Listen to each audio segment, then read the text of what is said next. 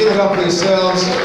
This next guy coming up to the stage, another out-of-towner from the state of Colorado. Please make some noise for Mr. David W., ladies and gentlemen. Let him hear it.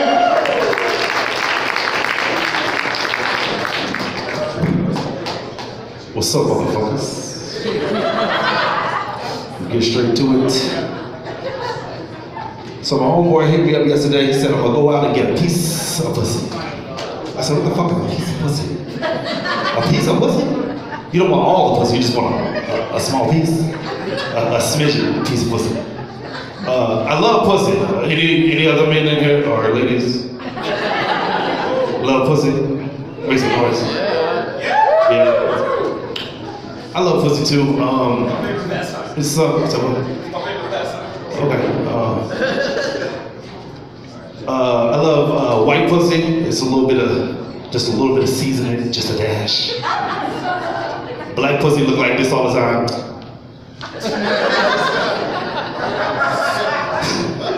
Mexican pussy just fertile in a bitch. Just I'm pregnant. That's what I'm fucking Mexican bitches.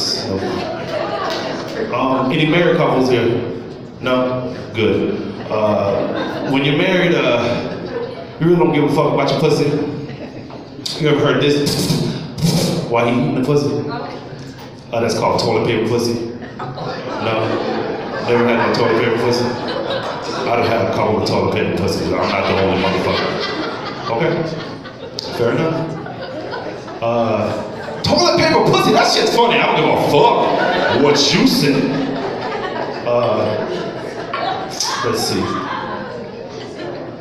I don't like hairy pussies. It reminds me of like men underarms. You know, they don't have like, do they have like pussy deodorant? It gets sweaty down there sometimes. It's a little funky.